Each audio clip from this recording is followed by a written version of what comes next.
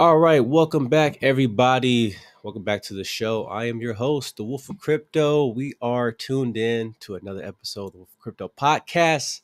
Got a very special guest that's joining us here today. His name is Miro, and he's actually going to be helping us and discussing about this project called. I'm actually not too familiar with it. It's a brand new project that's going to be coming up on my list right here, and excited to share this with you guys. Without further ado, let's go ahead and get a little background for our special guest, Miro. If you could tell us a little bit about yourself, about what we're discussing today, about the project a little bit. Just give us like a little teaser. So I definitely got some questions lined up here for you because, like I said, from looking at Neon EVM, it looks definitely interesting. So give us a little intro about yourself, man. Yeah, hi James. It's definitely a pleasure to be on your podcast. So my name is, like you said, Miro. I'm an integration developer at Neon EVM, and basically my daily job is to make the transitioning of developers and projects as smooth as possible to our chain. That's the main thing. Awesome. Now, as far as your guys' project, could you give us like a overview of Neon EVM and how it addresses like the blockchain trilemma of scalability, security, and decentralization? So first, yeah, that's the truth. We're Neon EVM, basically, which means that we're the first EVM on Solana. What does this mean? Basically, we managed to store the entire EVM into Solana. Basically, our EVM inside Solana is represented as executable logic, or in simple words, a program on Mm-hmm. Solana. How was this possible? Basically, it's because Solana comes with a lot of benefits, and one of it is that it allows us to store a bit more executable data compared to other chains. For example, you can store up to 10 megabytes inside a Solana data account, and the EVM itself has a size roughly of somewhere around 2 or 3 megabytes. So it was totally possible to store the EVM inside Solana. Okay. Wow. Awesome. That's some really good information. Now, could you give me a little insight on what inspired the development of and how does it differ from traditional Ethereum virtual machine implementations?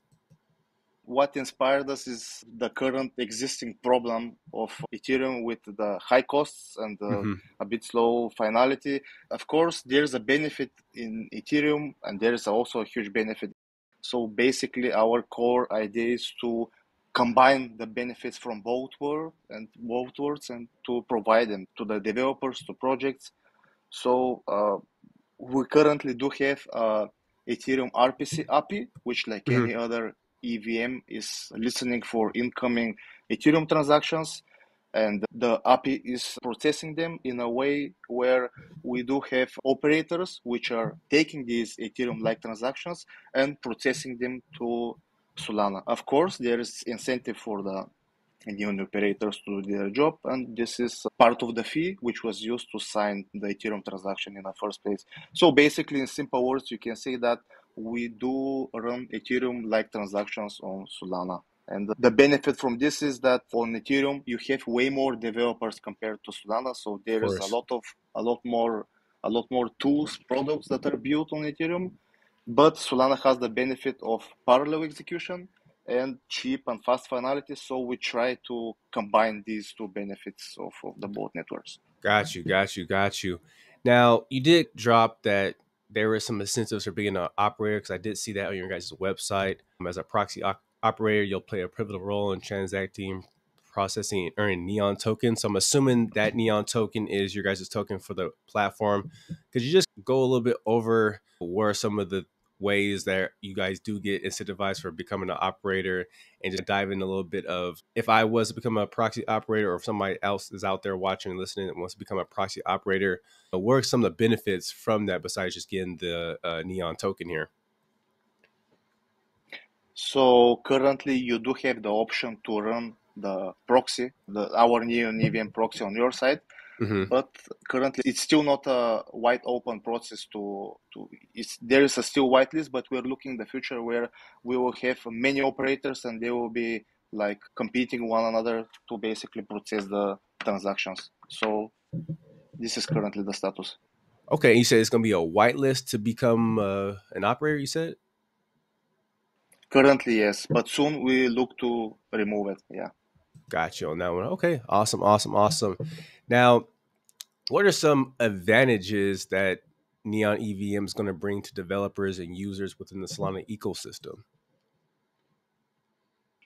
Okay, so let me start from there that we do support, for example, the most of the Ethereum stack for Hmm. Solana. Like, for example, the programming languages Solidity, Viper.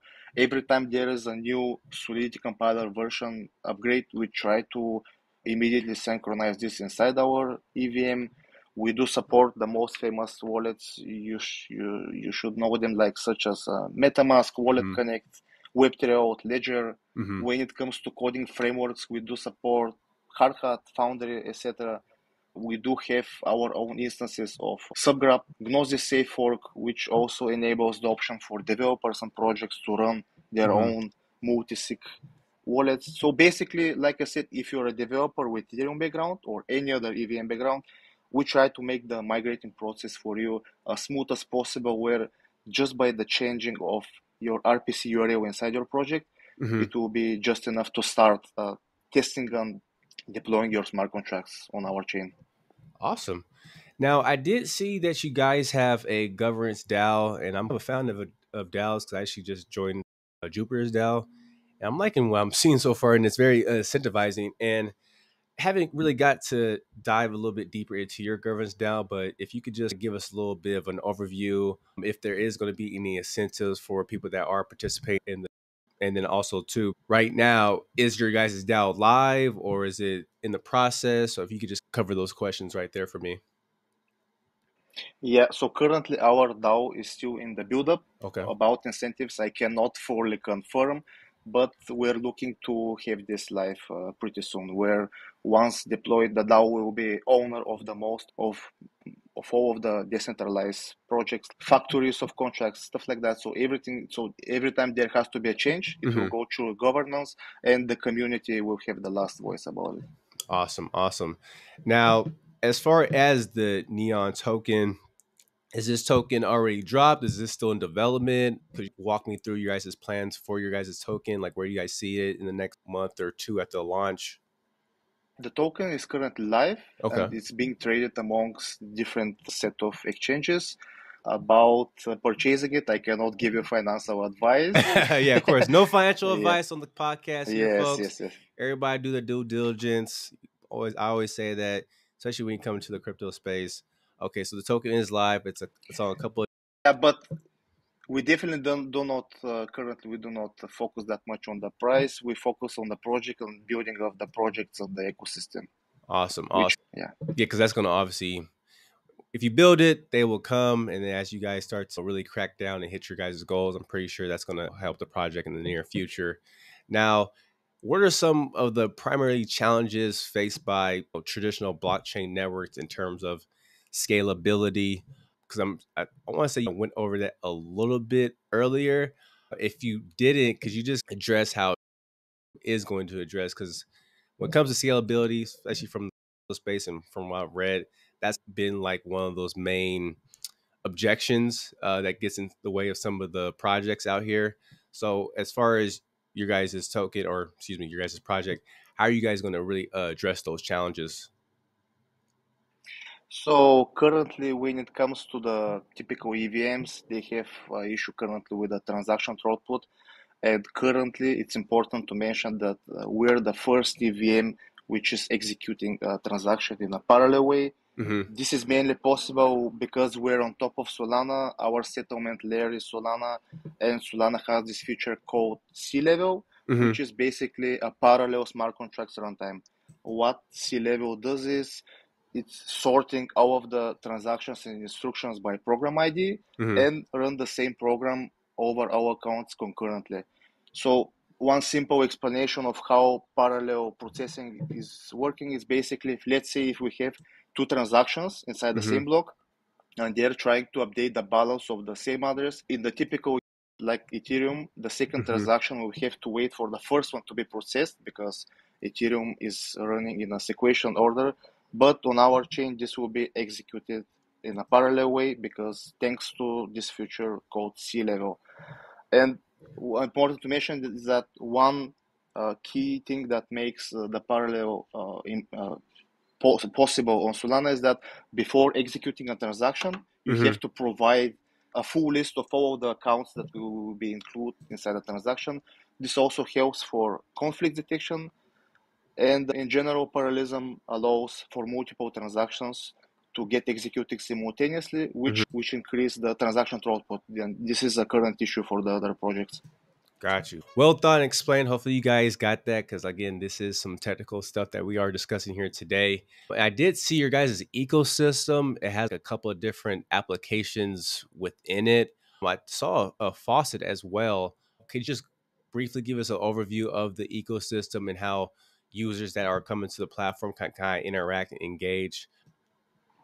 Yeah, sure, definitely. So basically, in parallel way next to the mainnet chain, we also do support a DevNet chain, which we take care because the DevNet is a very important step for the newcomers, new projects, new developers, and the faucet is basically helping you to get some test tokens on our DevNet, where you can basically start playing around with your smart contract, your project, and so on.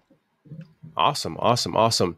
Now, I also did see that if people wanted to come on the platform and add their dApp, you guys are accepting application. If anybody's out there that's watching, listening, that actually decides that what they see about there, you know what, this might be a place where I can go ahead and bring my dApp over here. Could you walk us through that process? Like, how long does it normally take? If somebody like me or somebody out there that's bringing their dApp to the platform, could you walk us through that process and what that looks like? So first thing we would advise you to go through our documentation because just last few weeks we were trying very hard to make the documentation as easy as possible for newcomers.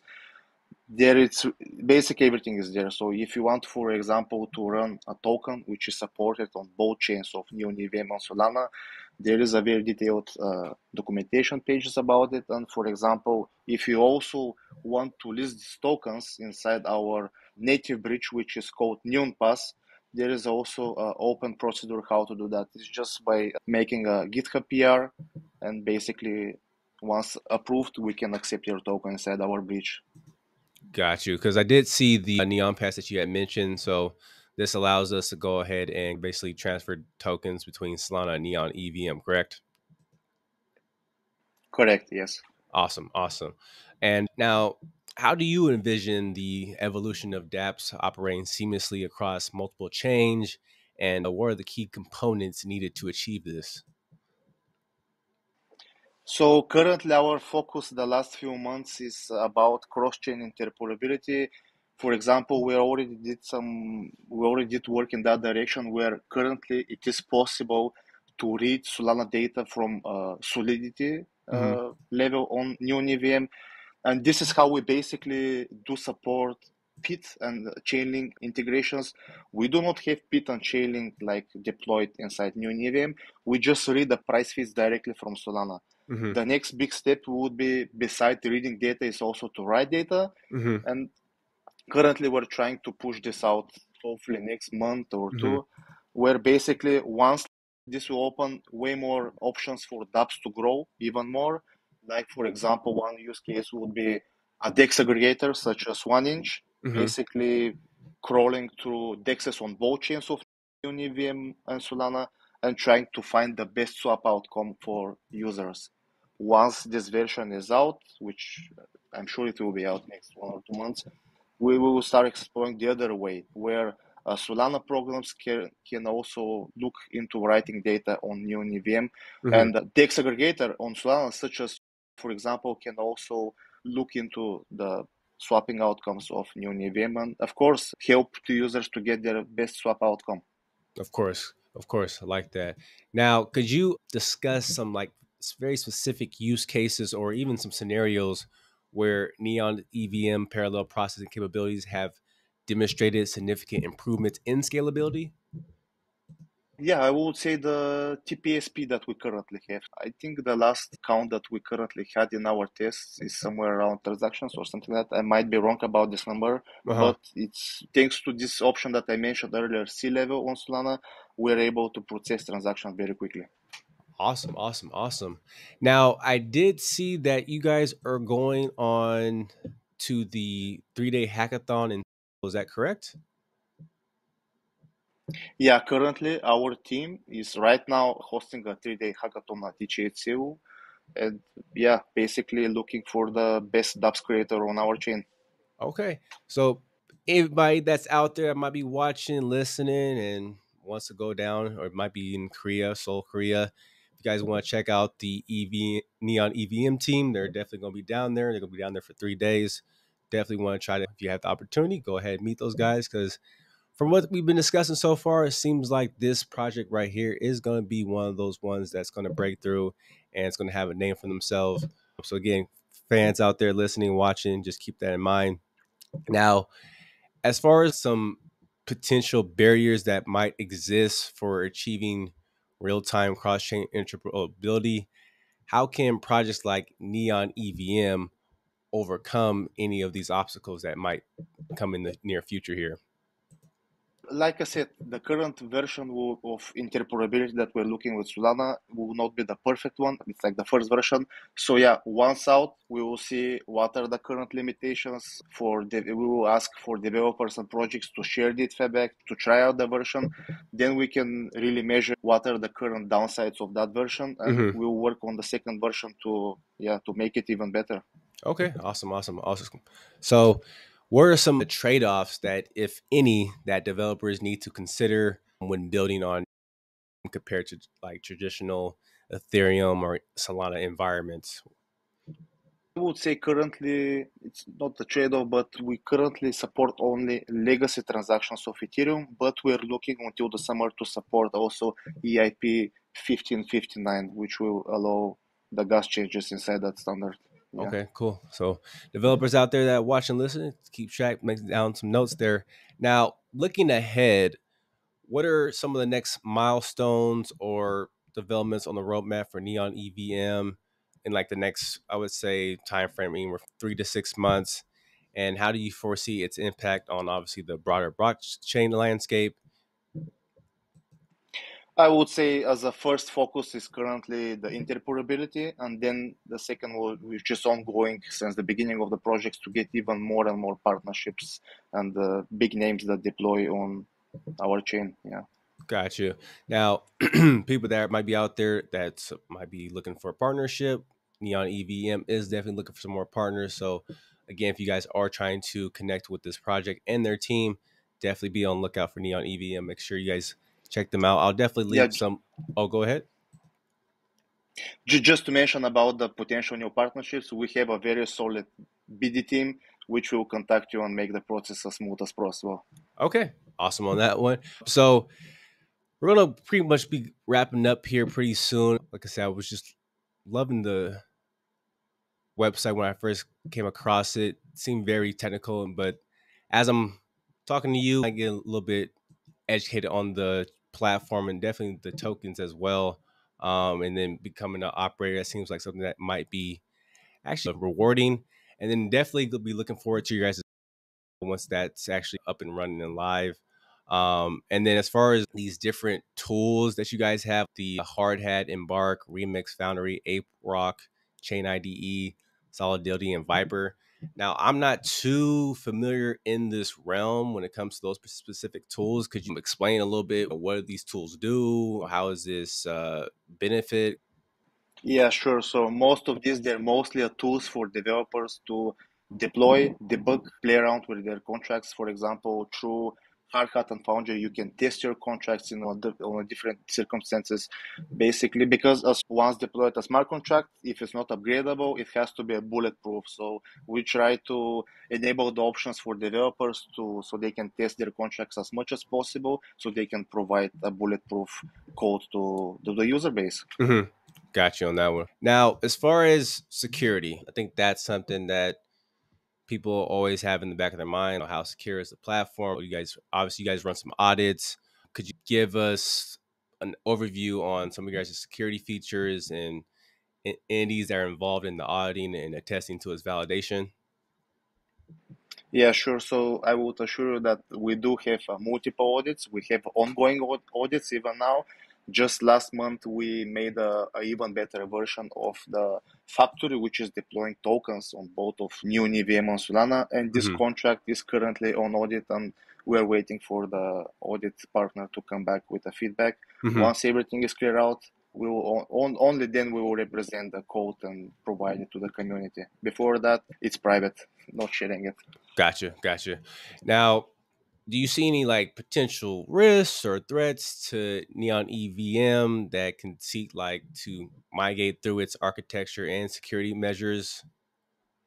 Currently, there's always a risk for these things, but we do have a very strong monitoring and audit. So we do. It's not something. It's not like you make the audit today and then you just take a rest for the rest of the week. Hmm. You're always on watch for potential bugs and issues. Gotcha on that one. Now, as far as the speed, because I did see you guys have a pretty good speed when it comes to transaction perspective. Obviously, depends on Solana's load and transaction type. I saw that you guys actually recorded like a groundbreaking record back in December, surpassing like the combined average of transaction per speed on the entire ecosystem. Yeah, so once again, this all of this is possible because the parallel execution. If it was in sequential order, we wouldn't reach that much of TPS. So yeah, during that test, I believe that different set of proxies were used, Hmm. but it was a really achievement. Now, I know as far as the governance, I know it's not really live yet. Is there any way you can give us an idea when that might be live? Because I know there are people out there that are constantly always searching for, because they feel that it's always very rewarding. Because even from my experience of Jupiter, and this is just recent, they just did a launch pad, they did a vote, and I want to say two of the projects got obviously selected, and now everybody's really very excited because with them, they know that if you're a token holder, a voter, you're going to be getting some of those tokens wherever that project releases.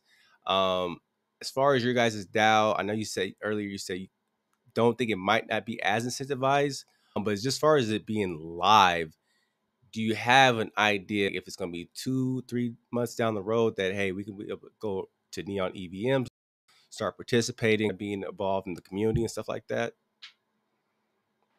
So, in matter of fact, I was just talking about I was just talking with the team that is currently managing that, and I believe there are the final changes, and I believe we should have that live for somewhere around the summer. Yeah. In the summer? Okay, awesome. So keep that in mind, folks. The show should be live in the summertime. That's going to be, again, really exciting to see. But I think that's going to wrap up my questions, at least that I have for you on Neon EVM. Again, you have explained everything pretty well, got me a little educated more on interoperability. And as far as people that are developers out there, I think this will be a platform that you guys can find yourself really being able to progress and see any problems that you guys are struggling with or facing right now. Neon EVM might be one of those options that you guys want to come over here, come test out their ecosystem. You want to come test out their dApps. I mean, guys, again, this is something that you guys want to keep in mind on. Now, as far as Neon EVM, I know it is, like I said, one of the first ones to be on the Solana. How long have you guys been around? Yeah. So our mainnet is live since last year's summer, Okay. and yeah. All right. Now, like I said, you are a guest here on the show. I'm gonna go ahead and give you some time. If there's anything else that if I didn't ask, or if there's something that you want to go ahead and mention about your project, or just about some upcoming updates, some things that people that are listening, watching, that should stay focused, might want to go ahead and follow your guys' Twitter, you guys' social media. I'm gonna give you this time to go ahead and discuss anything else that we might not have already covered in the show. I'm gonna give the floor is yours at this point. Yeah, definitely. So two important things to discuss is that, just to repeat for the community, Neon EVM is the first and also the first EVM does executing transactions in a parallel way. So, guys, this year we will be full with updates from our team. Just like I said, like Lee also mentioned, currently our team is in ETHCU. Just next month, I will be attending Dubai Hacker House. Yeah. Okay. Subscribe to our socials and stay in touch with the current updates that we have for this year. Gotcha. So you're going to Dubai. That's going to be fun. Make sure you guys, if you guys are following them, or if you guys are in Dubai, you guys want to go check out the team, you guys can go out there and do that. As far as you guys' social media, you guys' community, are you guys available on what, Discord, Twitter, YouTube? Where are some of your guys' outlets that the audience right now can go ahead and start to follow you guys, start to subscribe and all that good stuff? Yeah, the community can find our Twitter and Discord. We value these socials too much. Yeah. All right. So that's it, folks. Appreciate y'all tuning in. Again, make sure y'all check out this episode. Until the next time, I am your host, the Wolf of Crypto. This is Maro, Neon EVM guest. And that's going to wrap it up. And make sure, again, when it comes to crypto, do your own homework, due diligence. This is not financial advice. Until next time, y'all. Peace.